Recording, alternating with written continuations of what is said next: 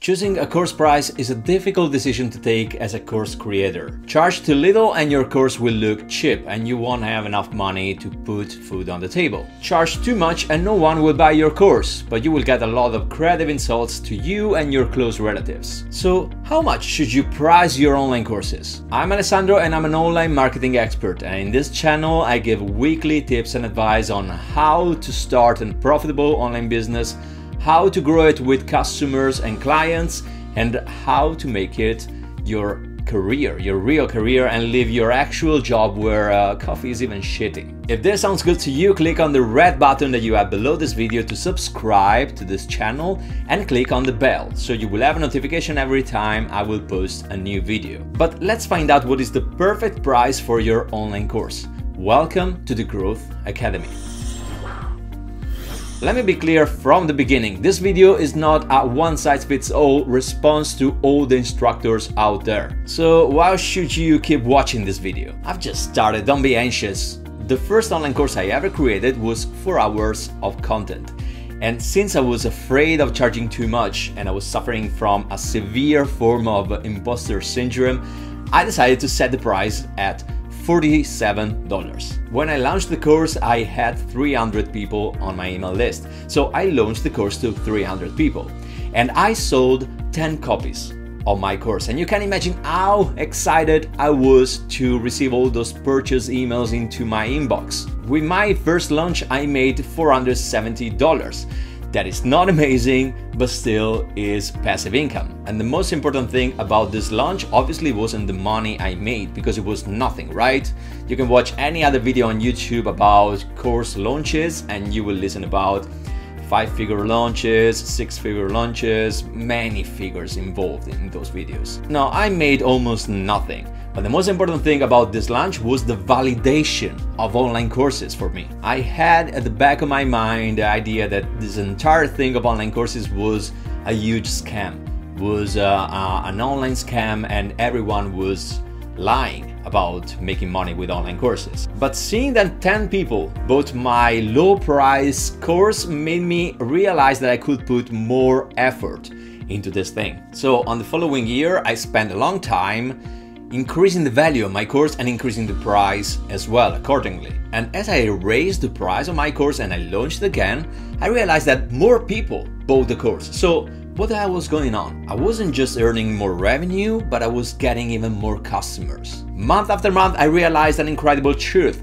I realized that a higher price creates a higher perceived value of your online course. That leads to more customers, that leads to more sales. This doesn't mean that you can keep increasing the price of your course never ending. There is a sweet spot. And with testing and testing and testing, I realized that my sweet spot was $497, 10 times the original price I set for my first launch. Everyone is afraid of charging too much. So everyone, first time they launch their online course, they charge a low price. And that with time, every creator understands that he has to increase the price, he has to increase the value, he has to improve the marketing. But why there is this fear of charging too much?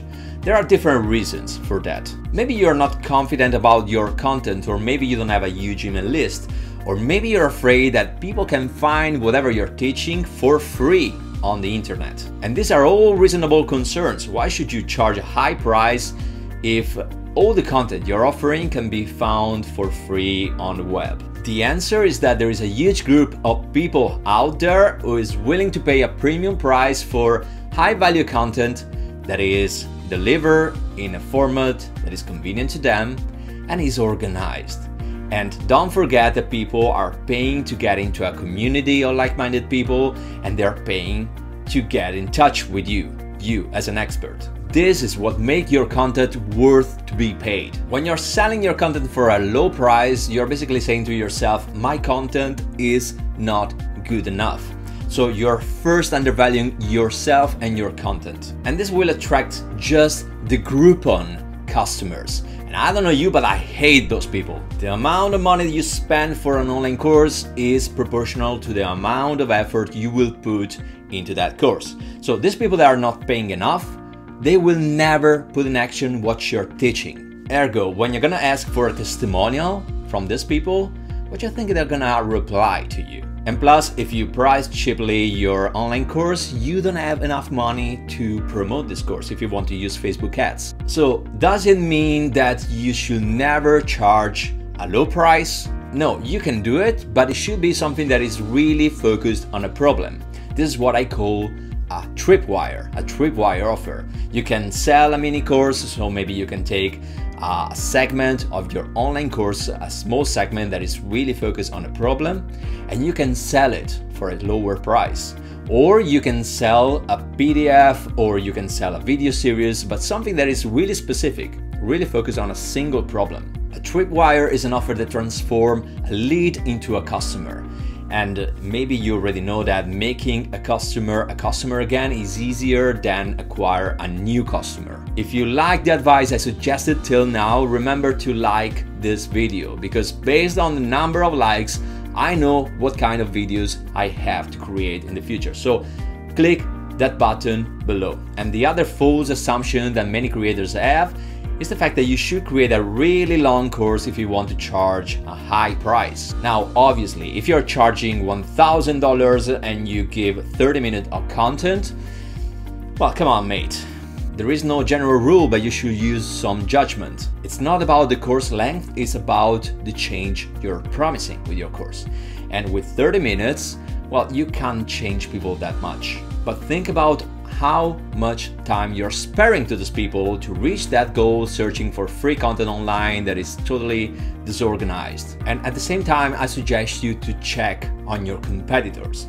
And this doesn't mean that you have to look at their price and propose something that is a little cheaper. It's a way to validate the market demand, but at the same time, you can have an idea of how much people are willing to pay for something like that. And if you want to invest some money, I suggest you to buy a product from your competitors, so you can see what they're doing and you can create something that is a little better and different. So here's what you should do. Start with a low price. It's normal, it's human. Start with a low price and then little by little start testing. You need to have a good base of customers before you can raise the price. So at the beginning, when you launch your new online course, you have to make a sacrifice. You have to charge a little price, you have to get customers inside your course to test the course, and then when you have enough customers, you can start raising the price and testing different prices. And something you shouldn't underestimate is creating a community.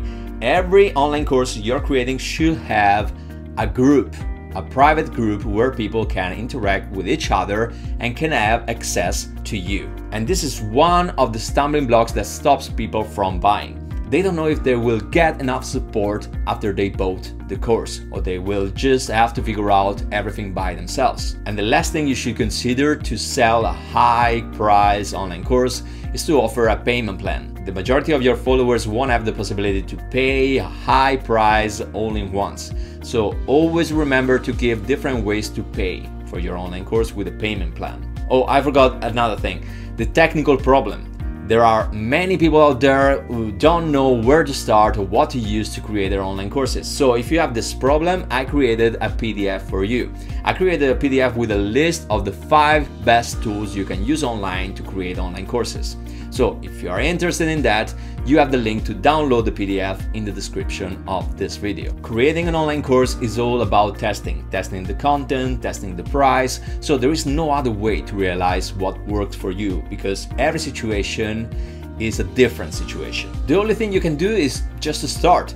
Check your competitors, see what is already selling, and start with a low price, and then test and test and test. And if you want to have all the advice I talked about in this video and you don't want to watch it again from the beginning every single time, I created a document for you. So in the description of this video, you can download this document with all the things I talked about. Question of the day: what is the niche you're gonna use for your online course?